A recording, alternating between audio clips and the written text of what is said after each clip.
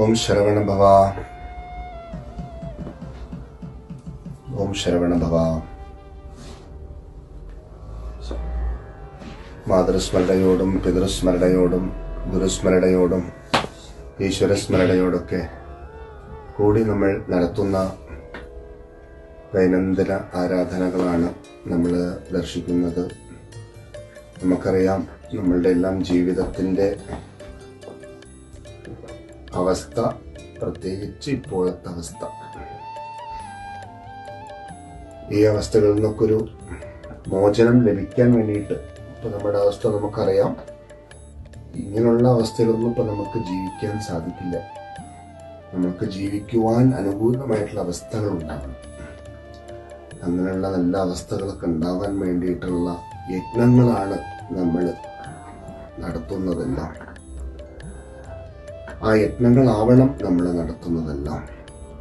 കാരണം നമ്മുടെയൊക്കെ ജീവിതത്തിന് ഇനിയും ഇവിടുന്ന് അങ്ങോട്ട് കുറേ ദൂരം സഞ്ചരിക്കേണ്ടതായിട്ടുണ്ട്. അങ്ങനെ സഞ്ചരിക്കേണ്ടതായിട്ടുള്ള നമുക്കെല്ലാവർക്കും സഞ്ചരിക്കുവാൻ വേണ്ടതായിട്ടുള്ളതൊക്കെ നമ്മളുടെ കൂടെ ഉണ്ടെങ്കിൽ മാത്രമേ നമുക്ക് സഞ്ചരിക്കാൻ സാധിക്കൂ.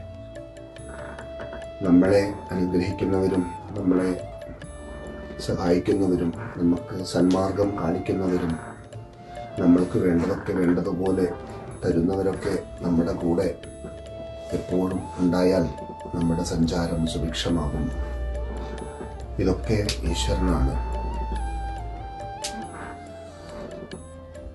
നമ്മളെ പ്രോത്സാഹിപ്പിക്കുന്നതും നമ്മളെ പുണ്യകർമ്മങ്ങളിലേക്ക് നയിക്കുന്നതും നമ്മളെ സത്സംഗങ്ങളിലേക്ക് ഉയർത്തുന്നതും സനാതനധർമ്മ മാർഗത്തിലൂടെ നമ്മളെ നയിക്കുന്നതൊക്കെ ഈശ്വരനാണ്. ഒരിക്കലും നശിക്കാത്തതായ നന്മകളുടെ കൂടെ നമ്മൾ സഞ്ചരിക്കുക. സനാതനധർമ്മം, സനാതനം എന്നറിയാലോ, ഒരിക്കലും നശിക്കാത്തതായത്.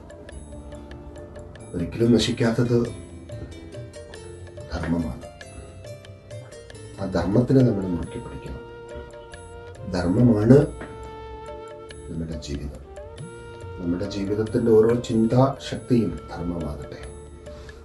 നമ്മുടെ ജീവിതത്തിൻ്റെ ഓരോ കർമ്മങ്ങളും, നമ്മുടെ ജീവിതമാകുന്ന സർവ്വതും, ജീവിതത്തിനോടനുബന്ധിച്ച് നിൽക്കുന്നതായ സർവ്വതും ധർമ്മമാവണേ.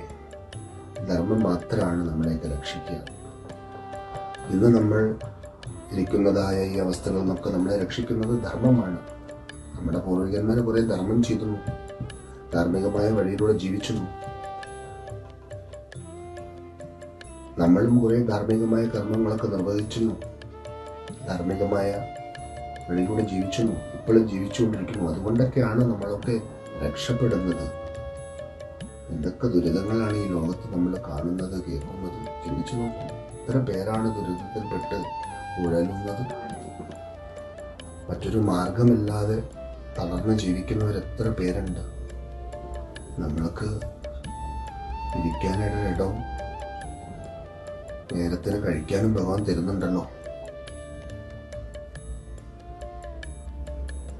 ഇരിക്കാനൊരിടവും നേരത്തിന് കഴിക്കാനും നമുക്ക് കിട്ടുന്നുണ്ടല്ലോ.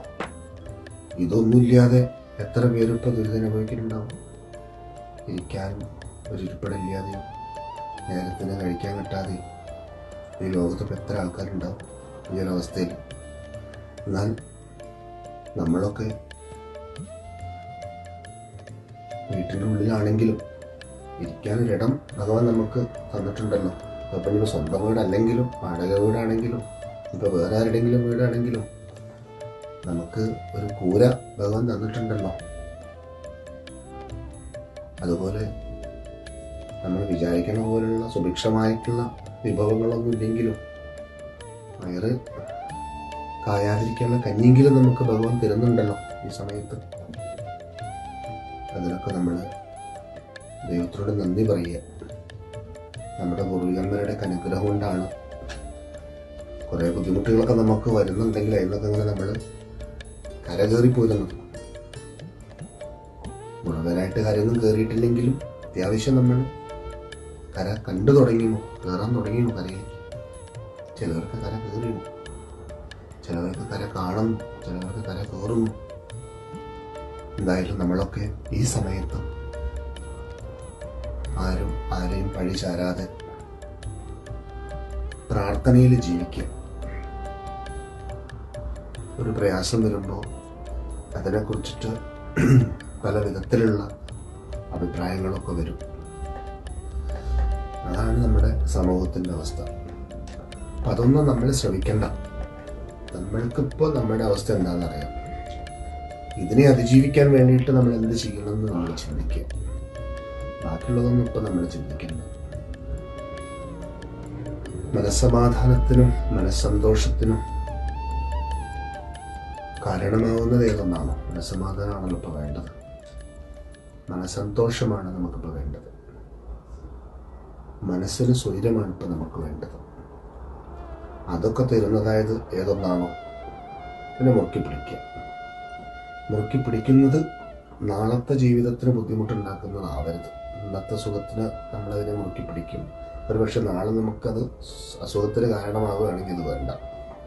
ഇന്ന് കുറച്ച് ദുഃഖിച്ചാലും കുഴപ്പമില്ല, നാളേക്കുള്ള അസുഖത്തിന് അത് കാരണമാവരുത്. ഏതൊന്നാണോ ശാശ്വതമായിട്ടുള്ള സമാധാനത്തിന് കാരണമായിട്ടുള്ളത് അതിനെ മുറുക്കി പിടിക്കുക.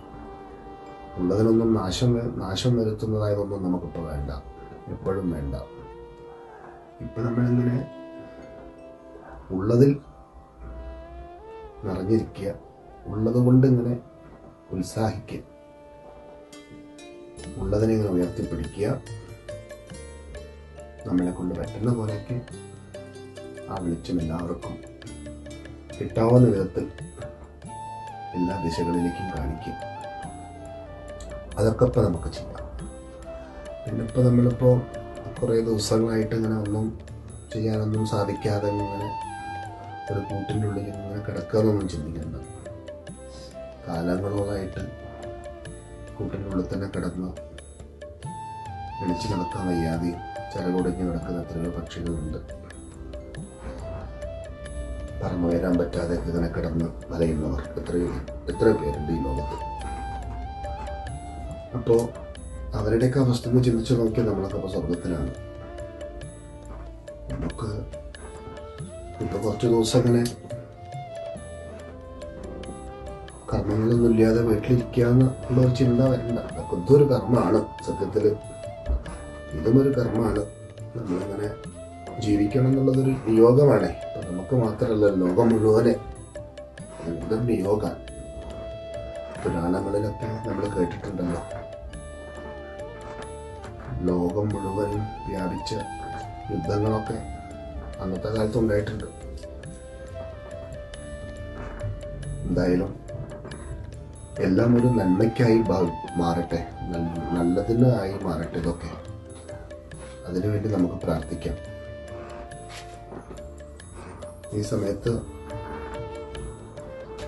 ഇത് വലിയൊരു പാഠപുസ്തകമായിട്ട് നമുക്കൊക്കെ അനുഭവത്തിൽ വന്നു. പഠിക്കാൻ കുറേ അവസരങ്ങൾ തന്നിരിക്കുകയാണ് ഭഗവാൻ.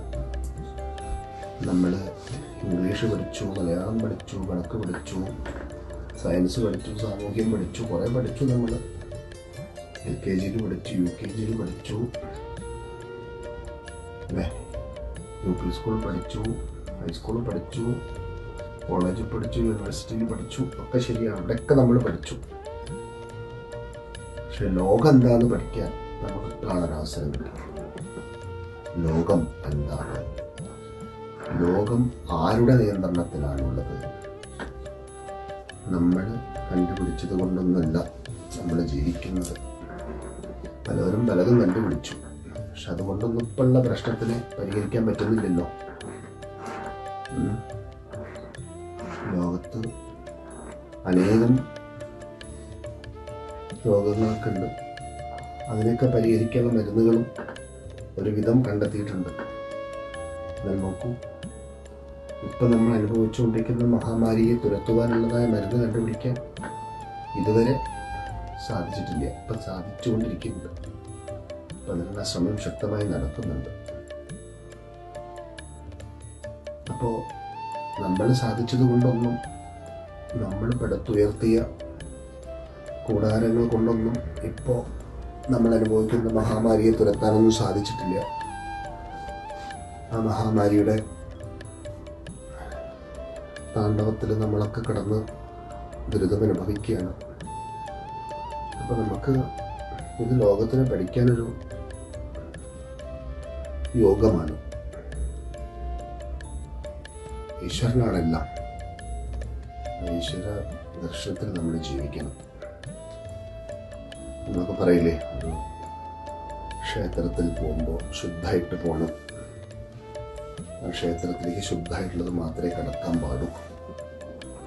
ശുദ്ധം ഉള്ളത് മാത്രമേ ഉള്ളിലേക്ക് കടത്താൻ പാടൂ, ഉള്ളിലേക്ക് കൊടുക്കാൻ പാടൂ. അപ്പോഴേ ഉള്ളിലുള്ള ആൾക്ക് തൃപ്തിയാവും എന്നൊക്കെ പറയില്ലേ. സത്യത്തിൽ നമ്മുടെ ജീവിതം ആ ഉള്ളിലുള്ള ആളെന്നില്ലേ. അപ്പം നമ്മൾ ശുദ്ധമായിട്ടിരിക്കണ്ടേ? നമ്മളെ ശുദ്ധമായിട്ടുള്ളതല്ലേ ഉള്ളിലേക്ക് കിടത്താൻ പാടും.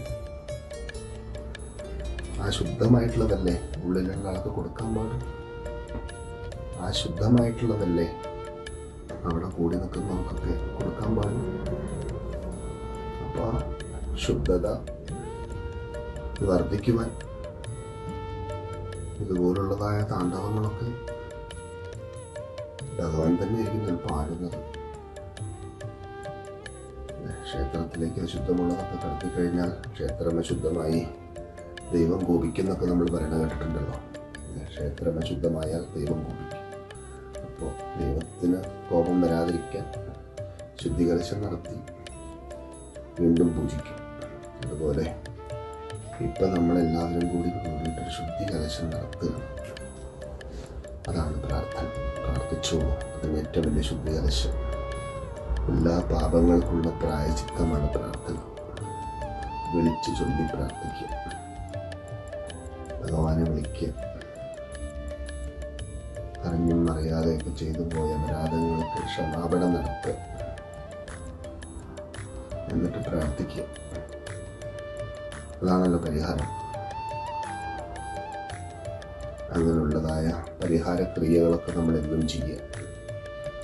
നമുക്ക് നമ്മുടെ വരുന്ന തലമുറകൾക്ക് ജീവിക്കാൻ വേണ്ടതായ ഈ സുവർണക്ഷേത്രം എന്നും ജ്വലിച്ചുകൊണ്ടിരിക്കട്ടെ എന്ന് നമുക്ക് പ്രാർത്ഥിക്കാം.